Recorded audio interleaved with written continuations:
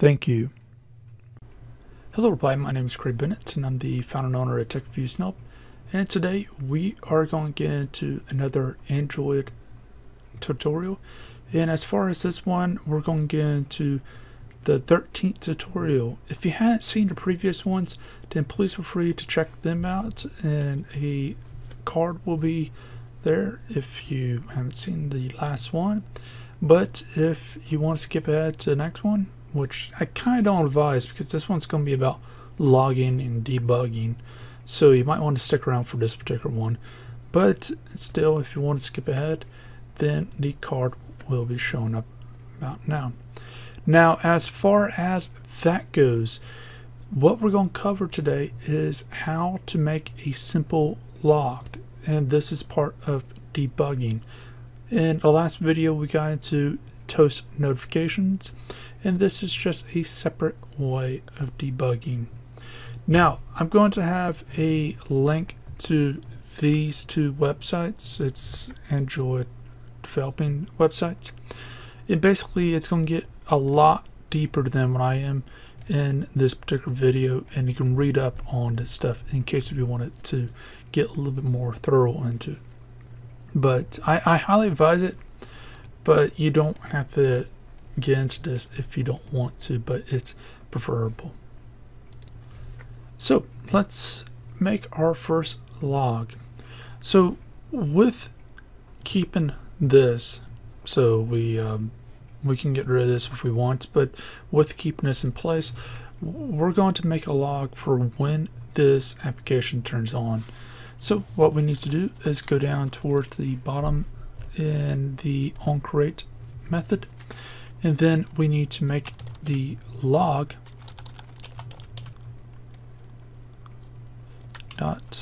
.d, and then we got two things we got to put in.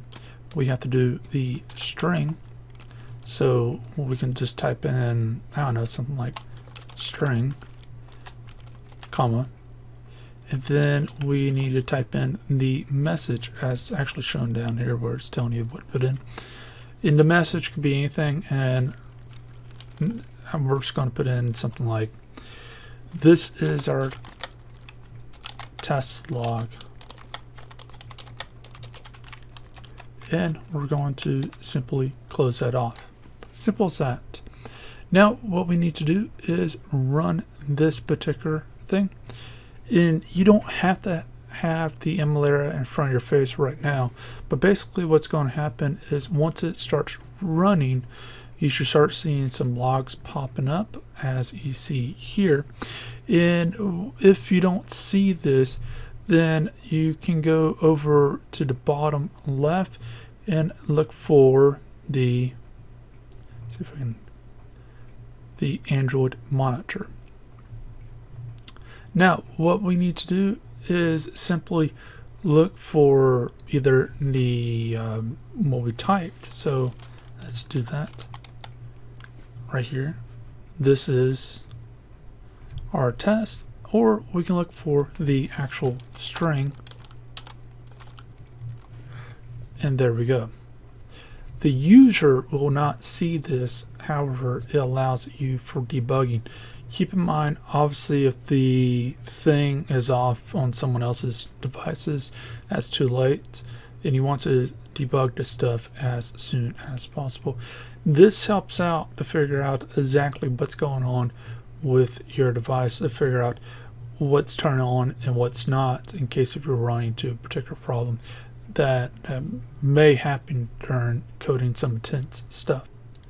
Now you may run into some problems once in a while with other applications or other things, and you want to see what's going on, specifically if either you're doing an emulator or your actual phone or another device.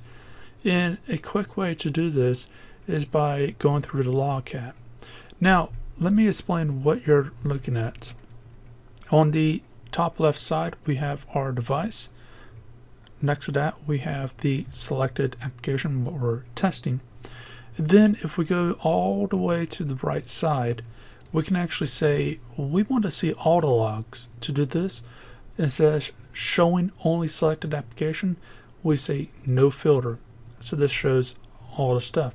We can even click X out of that to clear out the search, and we can see all the logs for the verbal level. If we get down to debug, this will show errors and a few other things.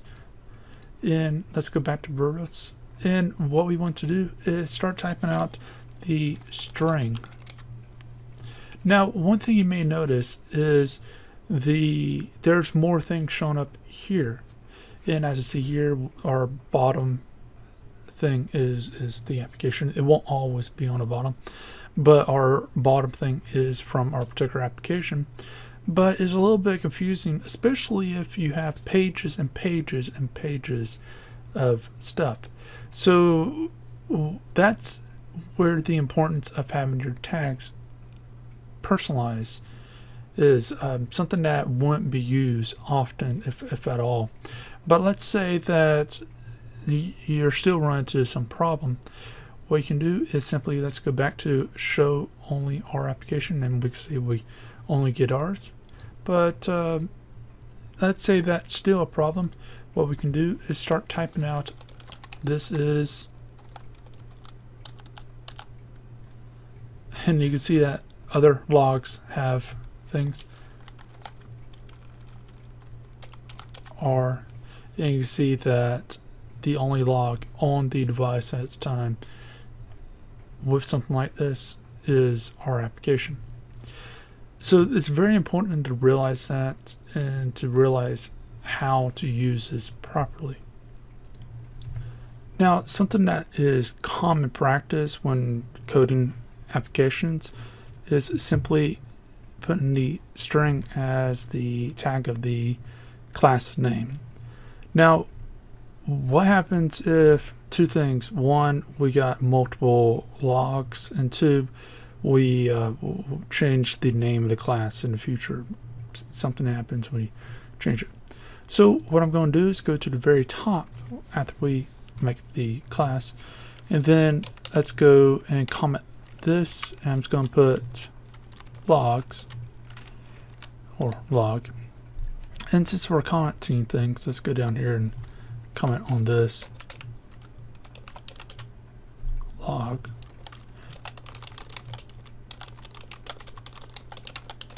And keep in mind, this will be on GitHub, so you can actually grab the code and copy and paste it on your own stuff in case you need to. And what you need to do is we need to make a public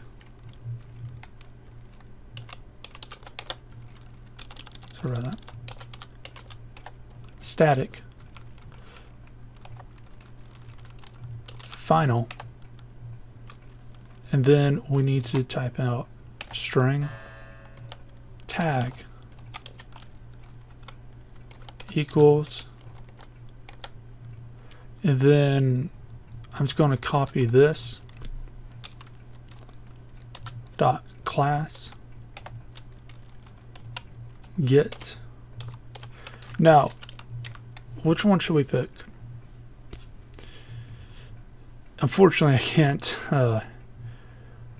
I could put up a poll, but that won't do much, and since it's not a stream, I won't be able to get feedback. But the answer is simple name. The reason why is get name is getting the name of the application and the whole thing.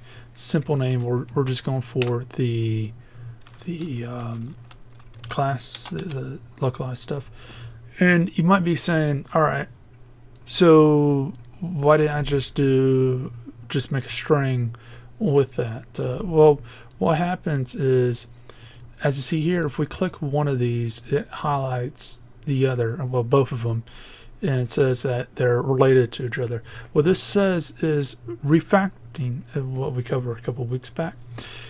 If you change one in a refactoring mode, then it'll change the other. So let's do that real quick. So let's right click one of them, go down to refactor, and go to rename, and say blah. Oops.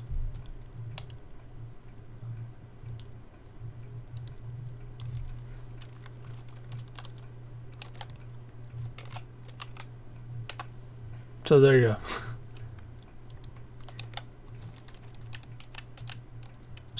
go back a few, undo, and we just reverse the decision. Again, in case that was a little too fast and there's a little hiccup that happened there, we can simply go blah, and you can see that it changes it there. I can actually cancel this by simply hitting the escape key, and it cancels that, and I don't worry about that. Now from here you might see that this is still grayed out and it's not being used. That's actually what it means. So if we go all the way to the bottom, we just simply need to switch out this with tag, and there we go. So now it's being used and everything's good. And again, same thing here. If we wanted to do a refactor, we can change that, and you see it changed there too. It's very simple, very easy stuff, and that way you can get the thing. Now let's run this again so you can see what happens. And as you see here, it actually changed the actual tag. Now let's go one step further, and I want to have another log and say the button was clicked, or say whatever you want, but let's just leave it at that.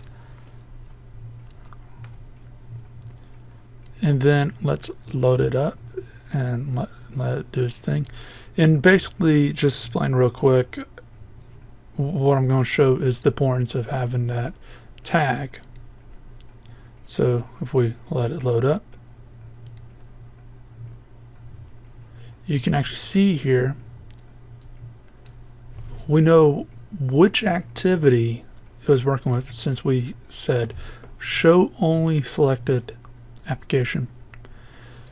So we know which activity it's with, and also we know the actual tag. So say we put the application started, so we know that if we change the tag, and then if we say button clicked or something like that, then we know from that tag.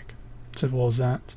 And you can go further with the debugging. It's really up to you, but this is just to show that the importance of that. So say for example, if I just say I can get a bunch of things, but I'm also missing one tag, one debug log. Whereas if I put in there main activity, I can see all the logs for that. Keep in mind, if you use something like no filters, that the tag itself may not be worthwhile.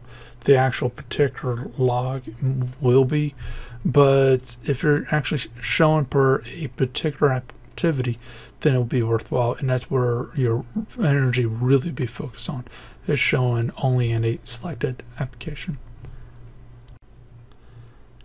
Now, as far as that goes, again, you can get this code from the GitHub page. It'll be in the description. But as far as everything else goes, if you like this video and it's helped you out, then please feel free to go to our Patreon campaign and donate there to help more of these videos come out. But also please feel free to like, subscribe, and share, especially share to help more people out. And I'll see you in the next video, and hope you have a great day.